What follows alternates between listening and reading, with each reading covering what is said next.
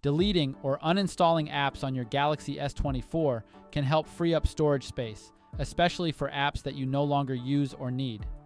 It can also improve the device's performance by reducing the number of apps running in the background. Firstly, tap on the Home button to return to the home screen. From the home screen, swipe upwards to access the app screen. In the app screen, find the app that you wish to remove. Tap and hold on the app icon. From the pop-up menu, select Uninstall. A prompt will appear at the bottom of the screen asking for confirmation to uninstall the app. Tap on the OK button to proceed. Alternatively, you can do this by going to Settings, then tap Apps.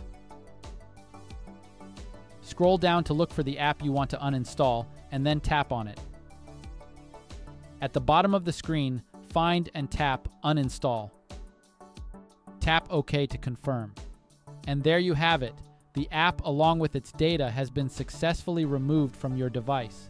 That's all there is to it when it comes to removing apps from your device. Thank you for watching this video. Please subscribe to our channel for more helpful videos like this one.